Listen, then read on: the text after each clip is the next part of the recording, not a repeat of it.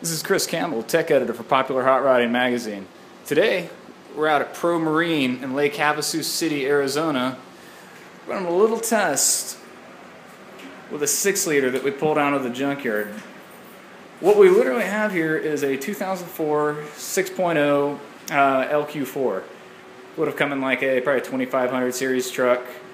Got just a hair under 200,000 miles on it.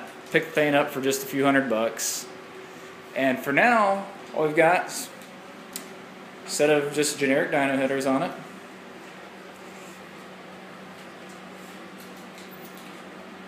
Fast throttle body, not only for the airflow, but because we needed that nice mechanical linkage rather than electronic.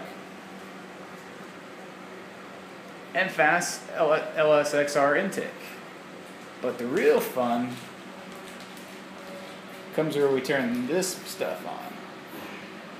And our goal today is to show how much power we can get for very little investment in a junkyard motor with the correct tune, a good nitrous system, and of course, an excellent choice in fuel.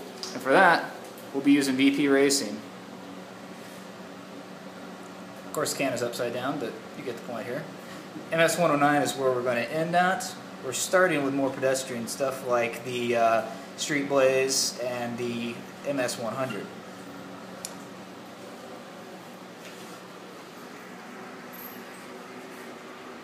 This is going to be a project that anybody could do in a muscle car or a late model. It's going to be very basic, very bolt-on.